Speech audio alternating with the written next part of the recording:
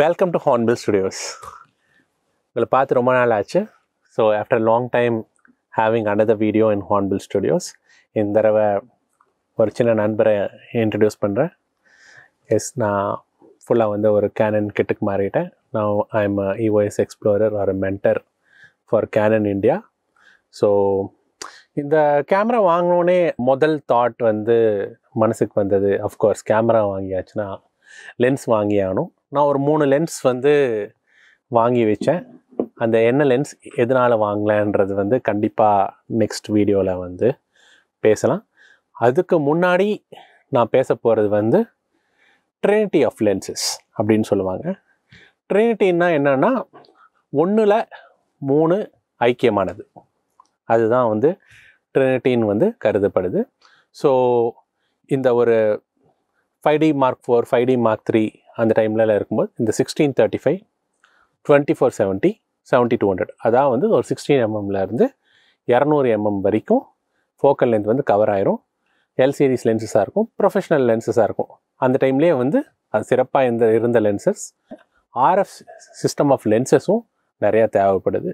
So அப்படி வந்து last ஒரு 3 இயர்ஸாக ஒன்றா வந்து ரிலீஸ் பண்ணிகிட்டே தான் இருக்காங்க. இந்த வருஷமும் வந்து சில லென்சஸ் ரிலீசஸ் வந்து நம்ம எதிர்பார்க்கலாம். ஸோ இதில் இருக்கிறது வந்து ஃபஸ்ட்டு வந்து 15 to 35 f2.8 LIS.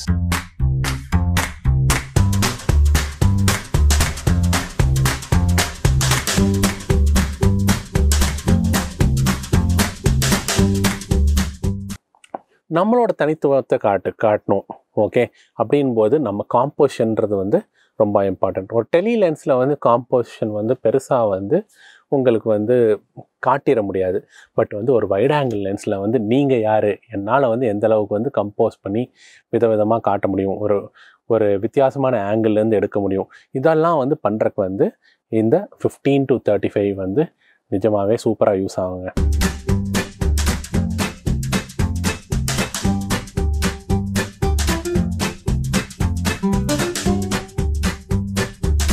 இது வந்து 24 to 70 f2.8 LIS.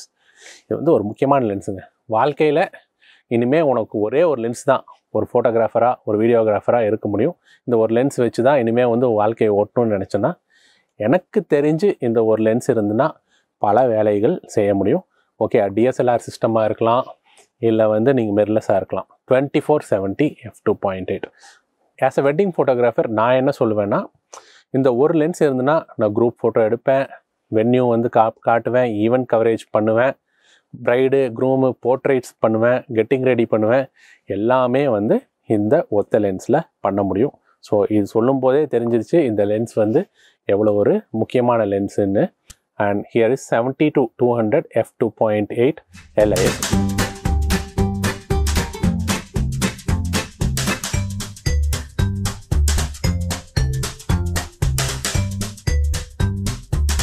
வெள்ளை லென்ஸ் இது இருந்தால் தான் கேண்டிட் ஃபோட்டோகிராஃபருன்னு வந்து நம்பின காலம்லாம் உண்டு. இட்ஸ் அ வெர்சடைல் லென்ஸ், ஒரு பவர்ஃபுல்லான லென்ஸ்.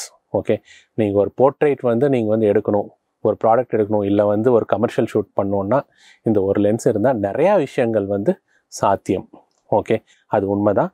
ப்ளஸ் வந்து நீங்கள் ஸ்டேஜ் ஈவெண்ட்ஸ் எடுக்கிறீங்க, ஒரு டான்ஸ், ஒரு கான்சர்ட், இல்லை வந்து ஒரு பொலிட்டிக்கல் மீட்டிங், நீங்கள் ரொம்ப பக்கத்தில் போய் ஷூட் பண்ணுறது இயலாது.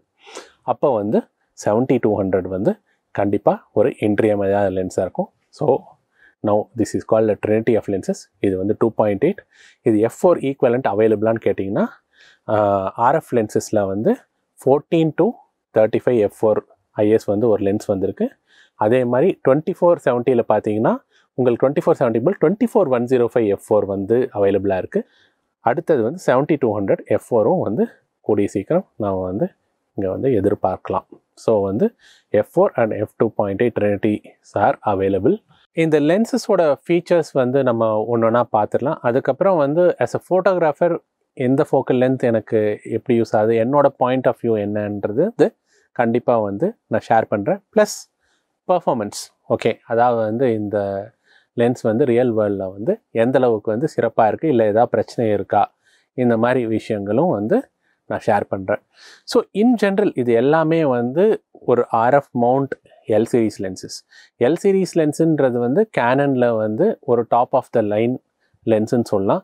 ஸோ அந்த லென்ஸில் வந்து முக்கியமான ஐடென்டிஃபிகேஷன் வந்து பார்த்தீங்கன்னா அந்த லென்ஸோட லேபிளில் சிவப்பில் வந்து கடைசியில் அந்த ஸ்பெசிஃபிகேஷனோட எண்டில் வந்து எல்லுன்னு வந்து போட்டிருப்பாங்க.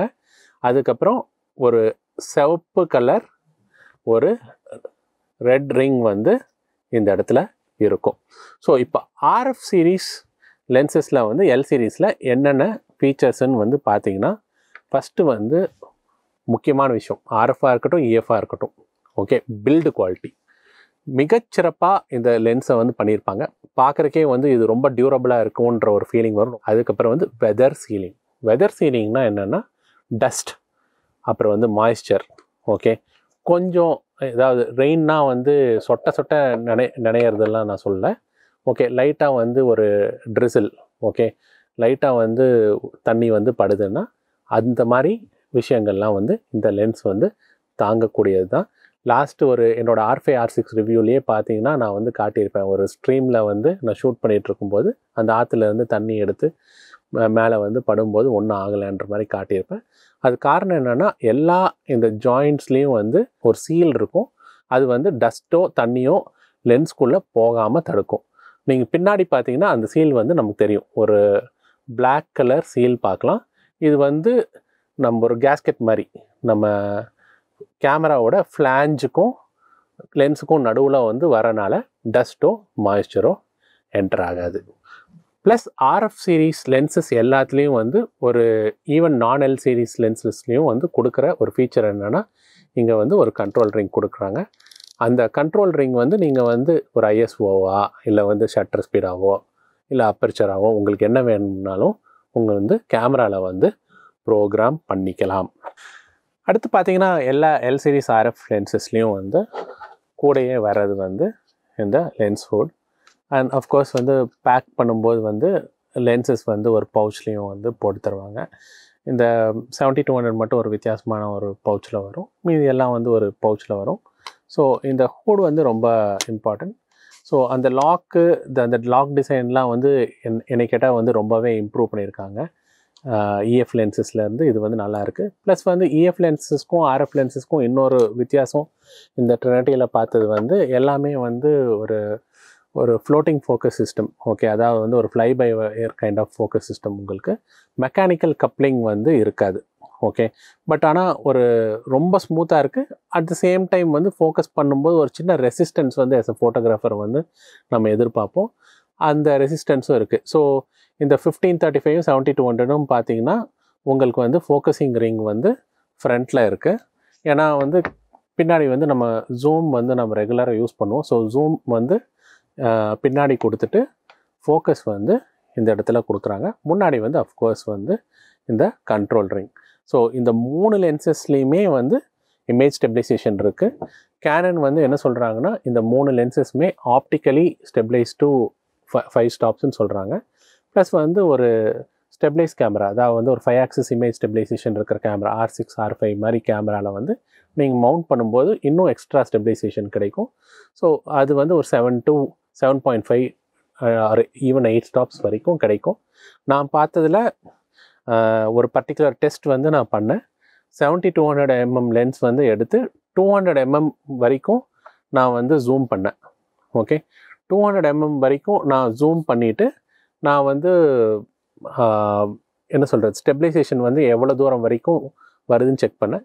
இன் ஜென்ரல் ஒரு 200 mm வந்து நம்ம லென்ஸ் யூஸ் பண்ணுறோன்னா நம்ம தம்ப் ரூல் என்னென்னா ஸ்டெபிலைசேஷன் இல்லாட்டி அட்லீஸ்ட் வந்து 1/200 வந்து ஷட்டர் ஸ்பீடு வைக்கணுன்றது. ஸோ நான் 200லேருந்து 150 அந்த மாதிரி ரெடியூஸ் பண்ணிட்டு வந்து 1 செகண்ட் வரைக்கும் கொண்டு போனேன். என்னால் வந்து வித் லாட் ஆஃப் எஃபர்ட் வந்து 1/4 செகண்ட் ஷட்டர் ஸ்பீடு வரைக்கும் என்னால் வந்து 200 mm வந்து ஷார்ப்பான இமேஜ் எடுக்க முடியுது. ஆனால் அந்த 1/4 செகண்ட் வந்து கொஞ்சம் கஷ்டமாக தான் இருந்துச்சு. பட் 1/8 செகண்டில் வந்து என்னால் கன்சிஸ்டண்ட்டாக வந்து ஷார்ட் டு ஷார்ட் வந்து என்னால் வந்து ஷார்ப்பாக எடுக்க முடியுது. அடுத்த ஃபீச்சர் இந்த லென்சஸில் வந்து பார்த்தீங்கன்னா உங்களுக்கு வந்து எல்லா லென்ஸ்லேயும் வந்து AF MF ஸ்விட்ச் இருக்குது. ஸோ டக்குன்னு வந்து நீங்கள் MF வந்து நீங்கள் வந்து எங்கேயும் மெனுவிலலாம் போய் நோண்ட வேண்டிய அவசியம் இல்லை. டக்குன்னு MFல வந்து டப்புன்னு ஸ்விட்ச் பண்ணிவிட்டு நீங்கள் வந்து திருப்பினா வந்து உங்களுக்கு உடனே வந்து ஃபோக்கஸ் அசிஸ்டன்ஸ் இந்த ஒரு நீங்கள் ஆர்எஃப் சிஸ்டம்லாம் பார்த்தோன்னா ஒரு 2 பாயிண்ட் வந்து மூவ் ஆகும், ரெண்டும் சேர்கிற இடத்துல க்ரீன் கலராக வரும். அது நல்ல ஒரு எனக்கு ரொம்ப பிடிச்சமான ஒரு focus assist system. And of course focus speaking இதெல்லாம் வந்து உங்களுக்கு வந்து எனேபிள் ஆகிவிடும். ப்ளஸ் வந்து 2470 லென்ஸில் வந்து பார்த்தீங்கன்னா இப்போ வந்து நம்ம இப்போ ஸ்டோரேஜ் பண்ணும்போதோ வைக்கும்போதும் இந்த ஜூம் வந்து க்ரீப் ஆகிடக்கூடாது. இது ஆக்சுவலி க்ரீப் ஆகிறதில்ல, ஆகிடக்கூடாதுன்றக்காக வந்து ஒரு லாக் சுவிட்ச் கொடுத்துருக்காங்க. ஸோ நீங்கள் ஸ்டோர் பண்ணும்போது தாராளமாக இந்த லாக் வந்து நீங்கள் வந்து போட்டுக்கலாம். நீங்கள் யூஸ் பண்ணும்போது இந்த லாக் வந்து எடுத்துகிட்டு அதுக்கப்புறம் ஜூம் பண்ணலாம். பட் எனக்கு தெரிஞ்சு இது வந்து அந்த லாக் வந்து பண்ணாட்டியும் எனக்கு தெரிஞ்சு ஜூம் ஆகலை. ஓகே, அதே சேம் லாக் சுவிட்ச் வந்து உங்களுக்கு வந்து 70-200லேயும் கொடுத்துருக்காங்க. அது நல்ல ஹெவியான லென்ஸ், ஒரு வேளை க்ரீப் ஆக வாய்ப்பு இருக்குது. பட் அதுலேயும் நான் பார்த்ததில் வந்து அன்லாக் பண்ணி இழுத்து பார்த்தா தான் வந்து வெளில வருது தவிர, நீங்கள் நார்மலி இப்படியெல்லாம் குலுக்கியெல்லாம் பார்த்தோன்னா பெருசாக வெளில வரல.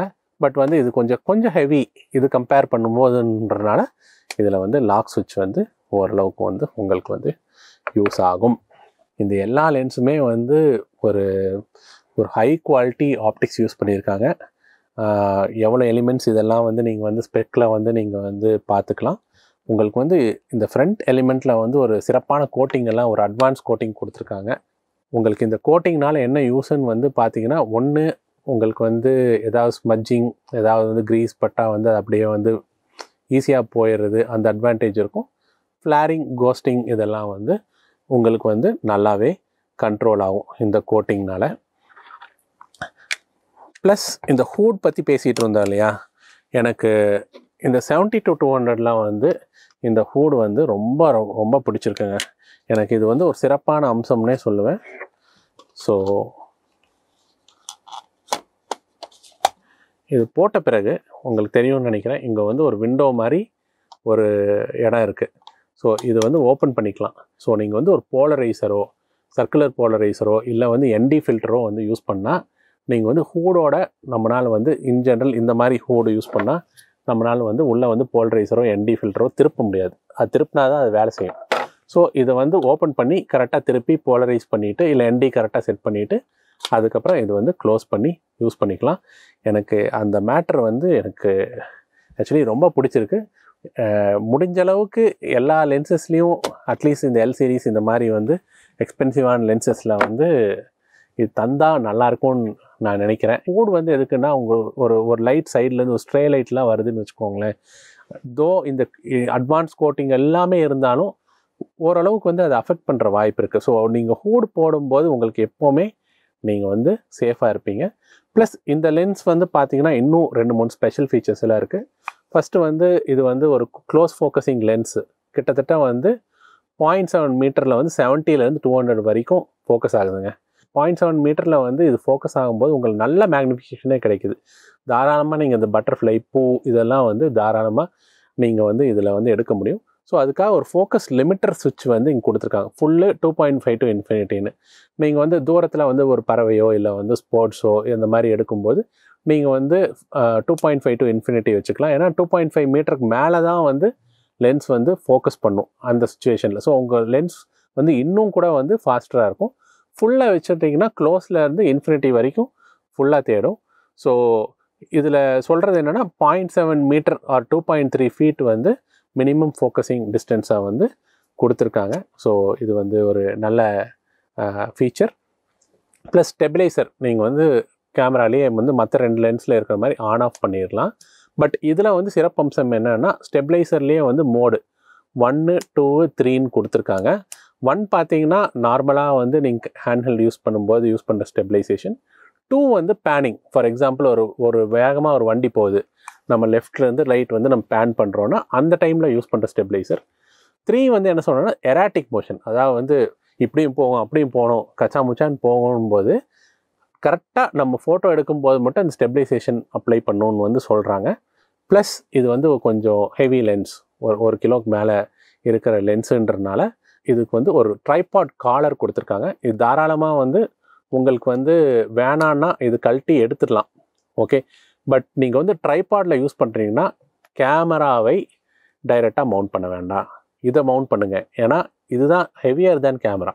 ஒரு லென்ஸ் எப்போவுமே ஹெவியர் தான் கேமரானா அந்த ட்ரைபாட் காலர் வந்து யூஸ் பண்ணுறது தான் வந்து கரெக்டான மெத்தட். அந்த ட்ரைபாட் காலர் கூட நீங்கள் பார்க்கும்போது இஎஃப் லென்ஸ் கம்பேர் பண்ணும்போது 70-200 இதோட டிசைன்லாம் வந்து ரொம்ப அழகாக வந்து பண்ணியிருக்காங்க. உங்களுக்கு நிறைய விஷயம் இம்ப்ரூவ் ஆகிருக்கு. நீங்கள் ஒன்றும் இல்லை, இந்த லென்ஸ் வந்து இங்கே வச்சாவே தெரியும். ஒரு 15-35, ஒரு 24-70, ஒரு 70-200 கிட்டத்தட்ட ஒரே சைஸ் தான் இருக்குது, கொஞ்சம் தான் பெருசு. ஓகே, ஒரு 70-200 எவ்வளோ சின்னதாக்கியிருக்காங்கப்பா. எனக்கு தெரிஞ்சு வந்து ஒரு ஈஸிலி ஒரு 30% கம்மி பண்ணியிருப்பாங்கன்னு நினைக்கிறேன் வெயிட்டு சைஸ்லலாம். காரணம் என்னன்னு பார்த்தீங்கன்னா, ஜூம் பண்ணும்போது வந்து இன்டர்னலாக இல்லை, வெளியில் வந்து லென்ஸ் வந்து எக்ஸ்டெண்ட் ஆகுது. ஸோ அந்த லென்ஸ் வந்து எக்ஸ்டெண்ட் ஆகிறனால வந்து இவ்வளோ ஷார்ட்டாக கொடுக்க முடியுது. பட் என்னை கேட்டால் வந்து அது ஒரு சிறப்பான விஷயம் என்னென்னா, உங்களால் பேக் பண்ணும்போது இது வந்து நீங்கள் பார்த்தீங்கன்னா வந்து இந்த மாதிரி ஒரு சின்ன பேக் தாங்க நான் யூஸ் பண்ணுறேன். இந்த பேக்கில் வந்து என்னால் வந்து தாராளமாக 3 லென்ஸு ஈஸியாக வந்து பாருங்கள், நான் ரொம்பலாம் கஷ்டமே படல. இந்த 3 லென்ஸ் வந்து யூஸ் பண்ணி இன்னும் கூட வந்து ஒரு ஃப்ளாஷு இதெல்லாம் வைக்கிறதுக்கு இங்கே இடம் இருக்குது. ஓகேங்களா? ப்ளஸ் வந்து கேமரா வந்து எடுத்து பேட்ரி எப்போவுமே இங்கே தான் வைப்பேன். கேமரா எடுத்து இங்கே வச்சா முடிஞ்சது. ஒரு ட்ரினிட்டி ஆஃப் லென்சஸ்ஸு, ஒரு கேமரா, ஃப்ளாஷு, ட்ரிகரு, பேட்ரி எல்லாமே சேர்த்து ஒரு இத்தினோண்டு ஒரு பேக்கில் வந்து எடுத்துகிட்டு போக முடியுறதுன்றது வந்து ஒரு மிகச்சிறந்த விஷயம்.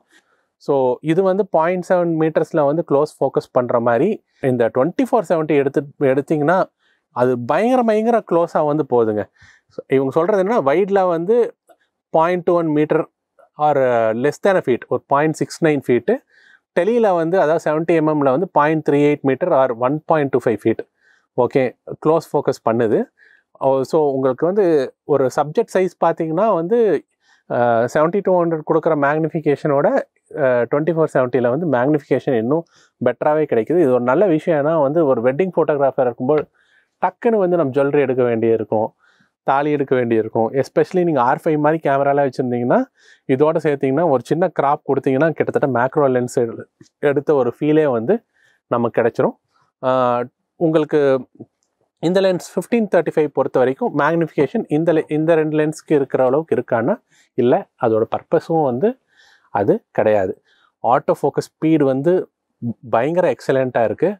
ஸோ அது ஃபோக்கஸ் அச்சீவ் பண்ணுறது, ட்ராக் பண்ணுறது எதுவுமே வந்து தெரிய மாட்டேங்குது. சுத்தமாக சவுண்டே இல்லை. இந்த சுத்தமாக சவுண்டே இல்லாத விஷயம் வந்து ஃபோட்டோகிராஃபிக்கு எவ்வளோ நல்லது இல்லைன்னு தெரிலிங்க. ஆனால் வீடியோவுக்கு வந்து கட்டாயம் நல்லது. ஏன்னா நான் மைக்கு இதெல்லாம் யூஸ் பண்ணிங்கன்னா தேவையில்லாத வந்து சவுண்டில் வர்றது. இந்த நானோ யூஎஸ்எம் மோட்டருன்ற மோட்டர் தான் இந்த 3 லென்ஸ்லையும் யூஸ் பண்ணுறாங்க. அது வந்து அவ்வளோ சைலண்ட்டாக இருக்குது. அதுலேயும் வந்து இந்த 70-200 வந்து அதுலேயும் சிறப்பம்சம் இருக்குது. ஓகே, இதோட லென்ஸோட ரெஸ்பான்ஸ் வந்து ரொம்ப ஃபாஸ்ட்டாக இருக்குங்க. காரணம் என்னன்னு வந்து நான் வந்து டெக்னிக்கலாக அவ்வளோவா ஆராய மாட்டேன். பட் இதில் ஆராயும் போது என்ன நான் கண்டுபிடிச்சேன்னா, டுவல் நானோ யூஎஸ்எம் மோட்டர்ஸ் 2 மோட்டர் இதில் வச்சுருக்காங்க இந்த லென்ஸில். ஸோ அதனால் வந்து உங்களுக்கு அவ்வளோ கிரேசி ஃபாஸ்ட்டாக இருக்குங்க. நான் ரொம்ப சிம்பிளாக சொல்ல போனால், ஒரு காக்கா வந்து மேலே பறந்துட்டுருக்கு. ஓகே, ஸ்கையில். ஓகே, ஃபுல்லி பேக்லிட், அது கிட்டத்தட்ட சிலுவேட்டு தான். அதில் வந்து ட்ராக் பண்ணுதுங்க ஃபோக்கஸ். நான் இதுக்கு மேலே என்ன சொல்கிறேன்னு தெரில. அதே மாதிரி வந்து மெரினாவில் வந்து இன்றைக்கி காலையில் வந்து ஷூட் பண்ணிகிட்ருக்கோம். பசங்க எப்போவுமே வந்து மெரினா பீச்சில் வந்து இந்த பல்ட்டி அடிப்பாங்க. இந்த பல்ட்டி அடிக்கிறது வந்து 70-200 எஸ்பெஷலி 200 mm வச்சு 2.8 வச்சு நான் ட்ராக் பண்ணேன். நிறையா செக்ஷன்ஸில் வந்து அவங்க ஓடி போய் பல்ட் அடிக்கும்போது நடுவில் வந்து எதாவது அப்ஸ்ட்ரக்ஷன் வந்தாலும் கூட அது வந்து கன்சிஸ்டண்ட்டாக ட்ராக் பண்ணுது. ஸோ இந்த ஆட்டோ ஃபோக்கஸ் ட்ராக்கிங்குன்னு வரும்போது ஒரு சில விஷயங்கள் வந்து மனசில் வச்சுக்கோங்க. இந்த RF சிஸ்டம் ஓகேங்களா, அந்த ஆட்டோ ஃபோக்கஸ் கேசஸ் இருக்குது, அந்த செட்டிங்ஸ் வந்து ரொம்ப இம்பார்ட்டண்ட்டு.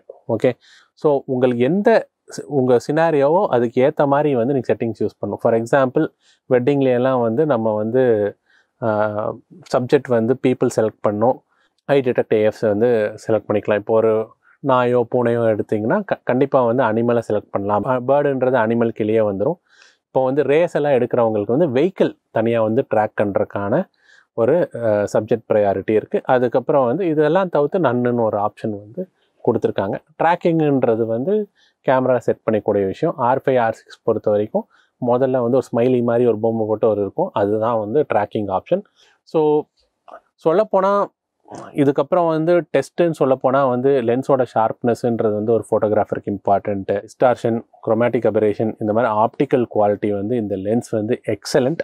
ஓகே, நான் அதோட வந்து இந்த பர்ஃபார்மன்ஸ் விஷயம் பற்றியெல்லாம் நிறுத்திக்கிறேன். ஏன்னா அது வேஸ்ட் ஆஃப் டைம். நம்ம வேறு ஏதாவது விஷயம் வந்து பேசலாம். இந்த மாதிரி ஒரு லைனப் ஆஃப் லென்சஸில் வந்து இது நல்லாயிருக்குன்னு சொல்லி டைம் வேஸ்ட் பண்ண விரும்பலை. ஸோ என்னோட பாயிண்ட் ஆஃப் வியூ எப்படி பார்க்குறேன்னா, நான் வந்து ஒரு ப்ரைம் லென்ஸ் யூஸருங்க. ஓகே, நான் ஜூம் லென்சஸ்ன்றது வந்து நான் வந்து கம்மியாக யூஸ் பண்ணுவேன்.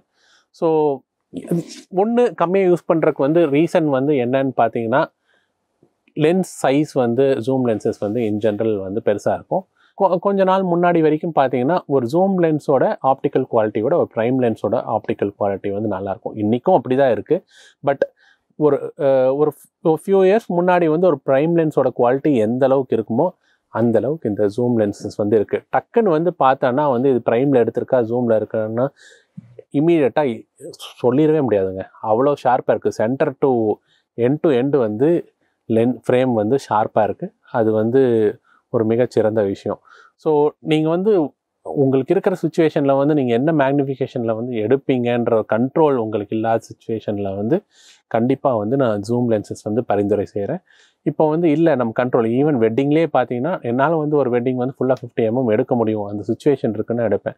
பட் இதுவே வந்து ஒரு பர்த்டே ஃபங்க்ஷன் அந்த மாதிரிலாம் வரும்போது ரொம்ப கிராம்ப்டாக இருக்கும்போது திடீர்னு வந்து ஒரு குரூப் ஃபோட்டோ கேட்பாங்க, திடீர்னு வந்து ஒரு போர்ட்ரேட் கேட்பாங்க. நீங்கள் அந்த மாதிரி ஒரு சிங்கிள் ஃபோட்டோகிராஃபரெல்லாம் போனீங்கன்னா கண்டிப்பாக வந்து ஒரு 24-105 24-70 வந்து கையில் வந்து வச்சுக்கிறது நல்லது. ப்ளஸ் வந்து உங்களுக்கு நீங்கள் டாக்குமெண்டேஷன்ற பாயிண்ட் ஆஃப் வியூவில் வந்து போனீங்கன்னா 2 விஷயம் இம்பார்ட்டண்ட்டு. ஒரு வைட் ஃப்ரேம், ஒரு க்ளோஸ்அப் ஃப்ரேம் வந்து இம்பார்ட்டன்ட். அப்படி தான் வந்து நம்ம கதை சொல்கிற விதமே, விஷுவல் ஸ்டோரி டெல்லிங்கே அப்படி தான். ஸோ ஜூம் லென்ஸ் வைக்கும்போது அந்த ஸ்டோரி டெல்லிங் நீங்கள் ஒரே ஆளாக வந்து நீங்கள் ஒரு வெட்டிங்கோ ஏதாவது ஒரு விஷயம் கவரேஜ் பண்ணுறீங்கன்னா டக்குன்னு வந்து ஒரு வைடு, டக்குன்னு ஒரு டெலின் வந்து நீங்கள் வந்து ஜூம் லென்சஸில் போய்க்க முடியும். அது வந்து ஒரு சிறப்பான விஷயம். எஸ்பெஷலி எனக்கு வந்து எதில் வந்து ஜூம் லென்ஸ் போகிறனோ இல்லையோ எனக்கு இந்த 15-35 ஓகே இந்த ரேஞ்சில் வந்து எப்போவுமே வந்து ஒரு ஜூம் லென்ஸ் தான் நான் ப்ரிஃபர் பண்ணுவேன். தோ I am a prime user. ஏன்னு கேட்டிங்கன்னா ஒரு வைடுன்றது வந்து நம்ம எக்ஸாக்டாக இந்த ஃபோக்கல் லென்த்து தான் எல்லாத்துக்கும் யூஸ் ஆகும்னு சொல்ல முடியாது. அதுக்காக வந்து 20 mm தனியாக, 24 mm தனியாக, ஒரு 15 mm தனியாக என்னால் வந்து வாங்கி வச்சுக்க முடியாது. ஓகே, திடீர்னு பார்த்தீங்கன்னா ஒரு ஆர்கிடெக்சரல் அசைன்மெண்ட் வந்து 15 mm தேவை, ஒரு இண்டஸ்ட்ரியல் ஷூட்டில் வந்து 18 mm எனக்கு தேவைப்படும். ஓகே, ஒரு வெட்டிங்கில் வந்து 20 mm கீழே வந்து இன் ஜென்ரல் போகிறதில்ல, டிஸ்டார்ஷன் வந்து அதிகமாக இருக்குதுன்னு. பட் வந்து உங்களுக்கு ஒரு க்ரியேட்டிவ் ஃப்ரேம் வந்து கொடுக்குறீங்கன்னா கண்டிப்பாக வந்து ஒரு வைட் ஆங்கிளில் கொடுக்குற மாதிரி வந்து ஒரு க்ரியேட்டிவ் காம்போசிஷன் வந்து ஒரு 70-100 கொடுக்க முடியாதுன்னு நம்புகிறேன். பட் இன் ஜென்ரல் வந்து ஒரு ஃப்ரீலான்சராக இருக்கும்போது டிஃப்ரெண்ட் கைண்ட்ஸ் ஆஃப் அசைன்மெண்ட் வந்து இன்றைக்கி எடுத்து நம்ம பிழைக்க வேண்டிய அவசியம் இருக்குது.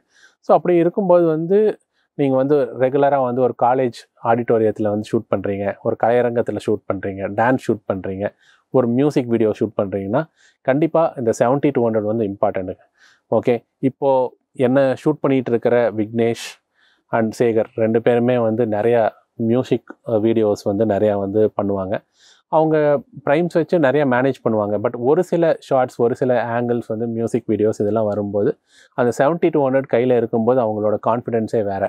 ஏன்னா ஒரு 4-5 மியூசிஷியன்ஸ் ஒன்றா உட்காண்ட்ருக்கும்போது ஒருத்தரோட கேமரா ஆங்கிளில் வந்து இன்னொரு கேமரா வந்துடக்கூடாதுன்னு போது வந்து இந்த 70-100ன்ற ஒரு லென்ஸ் வந்து அந்த கடைசி ஆங்கிள் எது வந்து கஷ்டமாக இருக்கோ அந்த ஆங்கிளுக்கு வந்து சத்தியமாக காப்பாற்றி விடுற ஒரு லென்ஸுன்று சொன்னால் அது வந்து மிகையாகாது. இந்த 3 லென்ஸ் பற்றி நான் நிறையாவே பேசிட்டேன்னு நினைக்கிறேன். ஸோ கன்க்ளூஷன் போகிறக்கு முன்னாடி ஒரே ஒரு ஃபீச்சர், இந்த லென்ஸ் 24-70 f2.8 LIS இதை பற்றி சொல்லியே ஆகணும். அதுக்கப்புறம் கன்க்ளூஷன் பண்ணிக்கிறேன். ஃபோக்கஸ் ப்ரீத்திங்னு ஒரு விஷயம் இருக்குங்க. அதாவது வந்து ஒரு லென்ஸ் வந்து ஒரு பர்டிகுலர் ஃபோக்கல் லென்ஸ் சூஸ் பண்ணிவிட்டு பக்கத்தில் இருக்கிற ஒரு சப்ஜெக்ட்லேருந்து தூரத்தில் இருந்த ஒரு சப்ஜெக்ட் வந்து நீங்கள் ஃபோக்கஸ் மாற்றும் போது கிட்டத்தட்ட உங்களுக்கு வந்து ஜூம் ஆகிற ஒரு ஃபீலிங் இருக்கும்.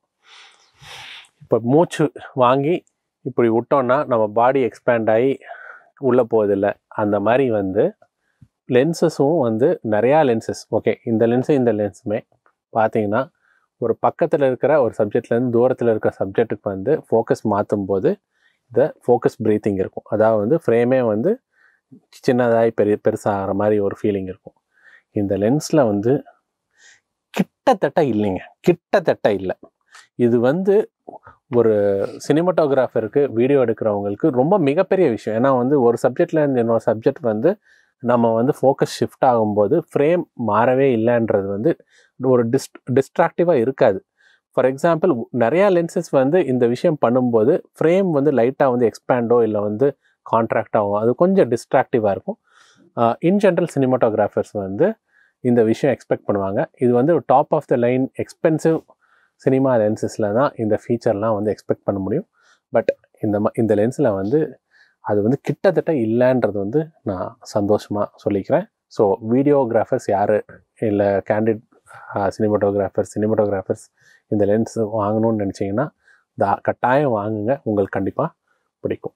ஸோ என்னோட கன்க்ளூசிவ் ரிமார்க்ஸ் இந்த 3 லென்ஸஸ் பற்றி சொல்கிறதுக்கு முன்னாடி ஒரு சின்ன விஷயம் வந்து பகிர்ந்துக்க விரும்புகிறேன். ஃபோக்கல் லென்த்துன்றது வந்து வெறும் ஒரு ஆங்கிள் ஆஃப் கவரேஜாக மட்டும் பார்க்க வேணாம். நமக்கே தெரியும் டெப்த் ஆஃப் ஃபீல்டு அஃபெக்ட் பண்ணுது. டெலியில் வந்து உங்களுக்கு ஷேலோ டெப்த் ஆஃப் ஃபீல்டு கிடைக்கும், வைடில் வந்து டெப்த் ஆஃப் ஃபீல்டு வந்து அதிகமாக இருக்கும்னு. அது தவிர்த்து ஓகே, ஒரு ஃபோட்டோகிராஃபர்ன்ற பாயிண்ட் ஆஃப் வியூவில் வந்து போகும்போது உங்களால் வந்து ஒரு சப்ஜெக்டை வந்து பக்கத்தில் வந்து அப்ரோச் பண்ண முடியலன்னா நீங்கள் 70-200 யூஸ் பண்ணுறீங்க. அது வந்து ரெகுலராக ஜேர்னலிஸ்ட் இந்த மாதிரி பீப்புளெலாம் வந்து பண்ணுறது தான். பட் ஒரு வைட் ஆங்கிள் வந்து சொல்லும்போது வந்து வேறு ஒரு சில இம்பேக்ட்ஸ் எல்லாம் இருக்குது. ஆஸ் அ வெட்டிங் ஃபோட்டோகிராஃபர் பார்க்கணுன்னா கூட்டம் அதிகமாக இருக்குது. அட் சேம் டைம் வந்து அந்த க்ரௌடை காட்டணும், என்ன நடக்குதுன்னு காட்டணுன்னா நீங்கள் பக்கத்தில் போய் கண்டிப்பாக எடுத்தே ஆகணும். நிறைய டைம் இந்த சங்கீத்தில் நடக்கிற டான்ஸு இதெல்லாம் வந்து நான் ஒரு சில ஃபோட்டோகிராஃபர்ஸ் வந்து பார்த்துருக்கேன். 70-200 வச்சு தூரத்தில் வந்து டான்ஸ் எடுக்கணும்னு நினைப்பாங்க. அந்த ஒருத்தர் டான்ஸ் ஆடுறது மட்டும்தான் காட்ட முடியும். அந்த ஒருத்தர் டான்ஸ் ஆடுறதே வந்து நம்ம ஒரு வைட் ஆங்கிள் லென்ஸில் வந்து எடுக்கும்போது சேம் சைஸ் காட்டிட்டு பின்னாடி என்ன நடக்குதுன்னு காட்டலாம். அதுதான் வந்து ஸ்டோரி. ஸோ அந்த மாதிரி ஒரு ஸ்டோரி டெல்லிங் வந்து வைட் ஆங்கிள் லென்சஸில் வந்து இன் ஜென்ரல் வந்து பெட்டர் பாசிபிள் தேன் ஏ டெலி லென்ஸ். ஸோ இந்த மாதிரி விஷயங்கள்லாம் வந்து நம்ம மைண்டில் வச்சு தான் நம்ம வந்து நம்மளோட செலெக்ஷன் வந்து நம்ம வந்து யோசிக்கணும். நிறைய டைம் வந்து நம்ம ஒரு சிலர், நான் எல்லாரையும் சொல்ல, நாலேஜபிள் ஃபோட்டோகிராஃபர்ஸ் நிறைய பேர் இருக்காங்க.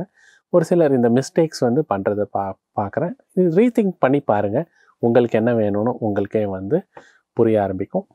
ஸோ இன் ஜென்ரல் உங்களுக்கு வந்து பட்ஜெட் இருந்ததுன்னா, தீஸ் ஆர் எக்ஸ்பென்சிவ் லென்சஸ், நான் இல்லைன்னு சொல்லவே இல்லை. உங்கள் பட்ஜெட் இருந்ததுன்னா இந்த 3 லென்சஸில் வந்து எந்த விதமான பிரச்சனையும் இல்லை. இது வந்து ஆர்எஃப் கேமராஸ் கூட யூஸ் பண்ணால் கண்டிப்பாக வந்து நீங்கள் என்ஜாய் பண்ணுவீங்க, டவுட்டே இல்லை. ஓகே கார்த்திக், இந்தளவு பட்ஜெட்லாம் நம்மள்கிட்ட இல்லை, ஓகே எனக்கு வந்து கொஞ்சம் பட்ஜெட் லென்சஸ் சொல்லுங்கள், ஓகே நான் தொழில் பண்ணி தான் ஆகணும், இவ்வளோ வந்து காசு வந்து கொடுத்து வாங்கி என்னால் பண்ண முடியல அப்படின்னு ஃபீல் பண்ணுறீங்கன்னா ஓகே, உங்களுக்கும் ஒரு சொல்யூஷன் இருக்குது. நான் நெக்ஸ்ட் வீடியோவில் வந்து அதோடு மீட் பண்ணுறேன். இந்த வீடியோ உங்களுக்கு பிடிச்சிருந்தா லைக் பண்ணுங்கள், ஷேர் பண்ணுங்கள், சப்ஸ்கிரைப் பண்ணுங்கள். அதுக்கப்புறம் many thanks to Vignesh and Sekar for handling the production of this video. அதுக்கப்புறம் thanks to Pranathi boutique for sponsoring the costume for the model and model Surya, அவங்க வந்து எனக்கு மாடல் பண்ணி இந்த லென்சஸ் டெஸ்ட் பண்ணுறதுக்கு ஹெல்ப் பண்ணதுக்கு நன்றி. அதுக்கப்புறம் ஜம்பர் விஷால் வந்து போஸ்ட் பண்ணார், அவர் ஜம்ப் பண்ணி காட்டினார், அதை வச்சு தான் வந்து ட்ராக்கிங்கெல்லாம் வந்து நான் டெஸ்ட் பண்ணேன். அவங்களுக்கு எல்லாருக்குமே நன்றி. அவங்க எல்லாரோட லிங்க்ஸ் எல்லாமே வந்து இந்த வீடியோ டிஸ்கிரிப்ஷனில் வந்து கொடுத்துருக்கேன். போய் விசிட் பண்ணுங்கள், சப்போர்ட் பண்ணுங்கள். அது வரைக்கும் நன்றி, வணக்கம்.